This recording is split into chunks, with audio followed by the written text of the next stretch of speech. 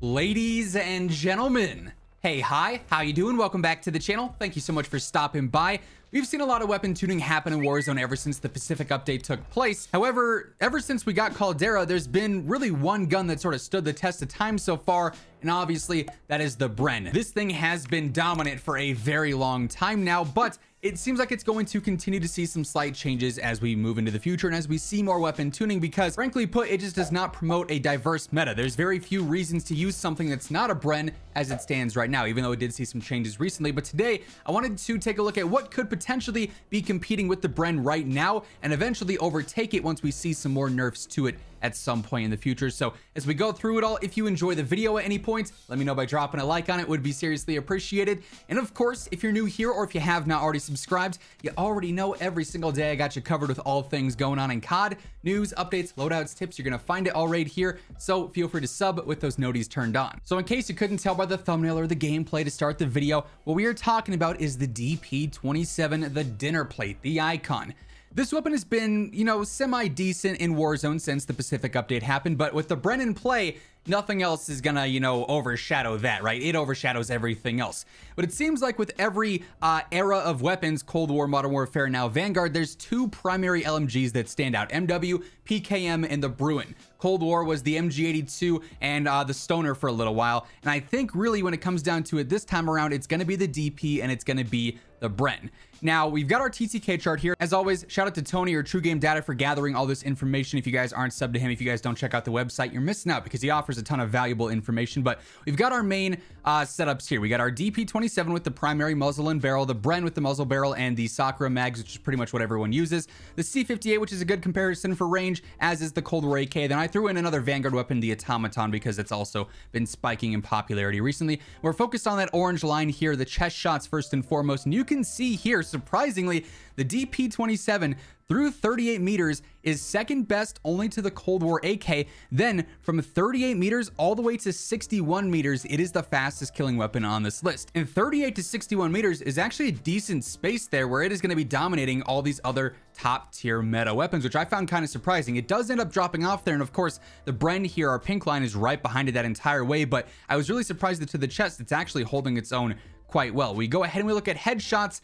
Here's where things get a little bit iffy, just because the DP has a decent multiplier, but everything else does too. The Cold War AK's headshot multiplier is insane through the first 38 meters. The C58 has no drop off because of that, and neither does the Bren, but the DP27 is not far behind the Bren really all throughout until you get around that 61 meter mark. If we go ahead, we look at the neck shots here. It unfortunately does not have a neck multiplier. It is what it is there. Some guns do, some guns don't. Luckily, neck shots are not super common. They are a part of it, obviously. If you're aiming between the chest and the head, you might land a couple, but it's a small hitbox when it comes down to it. Now, if we go ahead, we look at the stomach shots here. We're leaning more towards that initial graph with the chest shots, where it's actually second best all throughout to the Cold War AK. Then for a decent chunk there, it is actually the fastest killing weapon that we have on this list, better than the Bren, again, pretty much all throughout until you're over 60 meters away. We look at some of the extremity shots here. It is all right. It overtakes the Bren past 43 meters up through about 61, so nothing too crazy, but it's still beating out something like the Automaton, and in my opinion, it's also a very easy gun to use. We go ahead, we look at some of the arm shots here. For the lower arm, it's going to be the same deal with the upper leg. Pretty much the same graph, and for the lower leg as well. But for the most part, the DP27 is hanging in there, and in several places to the body, it is able to either best the Bren or be right there with the Bren, which I found to be very surprising considering how dominant the Bren has been for so long and how much of a sleeper weapon I would say the DP27 is as of right now. And obviously something to factor in here, the Bren lines here that we just took a look at all places on the body. As this gets nerfed, ideally they nerf the damage in the future, which is what they need to do. Add another significant drop off here or nerf the damage in general to really get it out of that top spot.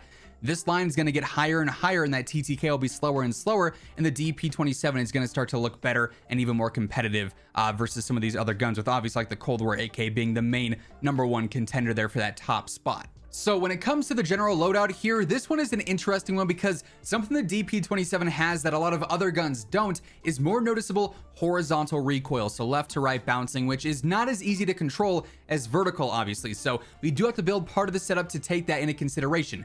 And for that reason, in some ways, I feel like you could get away with using either Mercury or MX. Now, MX Silencer does about a 3% increase to horizontal control. Mercury does about a 5%, but this doesn't help out at all with vertical. So if you want to strictly focus on that horizontal bounce, I don't think Mercury is a bad choice whatsoever, but you do lose some damage range there. That's also something to take into consideration. Whereas MX is not going to help out as much with the horizontal, but it's still going to provide some. Personally, I feel like MX is the way to go, but I don't think either of these are necessarily a bad choice. Now for the barrel here, there are a couple of different options. If you look at the 680 millimeter barrel here, it does specifically help with velocity, then also horizontal control. However, it does hurt your vertical control a little bit, which is a bit strange. It's a very unique barrel in that sense. The 604 millimeter barrel though just helps out with velocity and range, and that to me is a bit more important here because you're not going to be able to get those pros out of other attachments. You're going to be able to get better control out of other attachments though, so I go for the 604 barrel. For the optic here, pretty much as always with any of my long range, I'm going for the 3 to 6 times. If you like the 2.5 times, you could go for that. You could go for really any optic that you're comfortable using. For the stock here, I'm actually going to be going for the Zach S2M, my very own stock, because it is going to help out not only with the ADS, which is cool, and that's obviously going to be very slow because this is an LMG, but more importantly, the horizontal recoil control. You're still losing movement speed like you would on a lot of these stocks that are meant for control, like for instance, the Empress VZV here also helps out with accuracy and control during sustained fire. That would be a really good choice too. I just like to focus on the control a little bit more here and make this thing a laser beam. For the underbarrel, I'm going to go with the hand stop. It does help out a bit more with horizontal than Carver would, so I'm going to choose that there. For the magazine, I've tested out a couple of these, specifically the 30-06, because they are damage increasing and they just did not feel good. Was not a fan of those. I actually just simply prefer the 105 round Pans extended mag.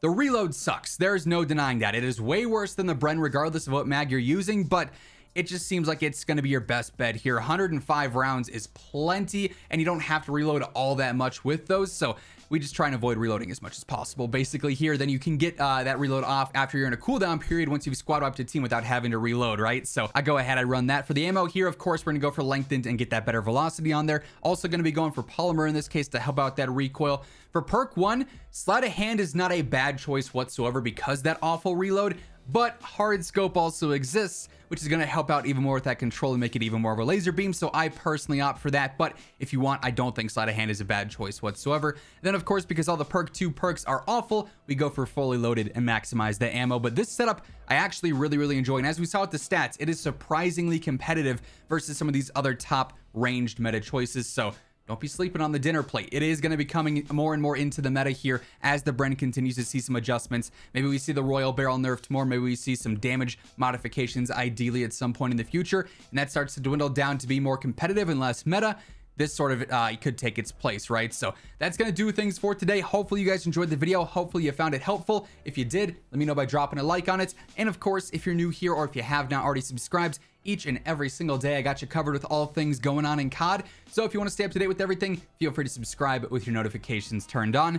But once again, thank you so much for tuning in, and until next time, take it easy, have an awesome rest of your day, and I'll catch you guys later. Peace out.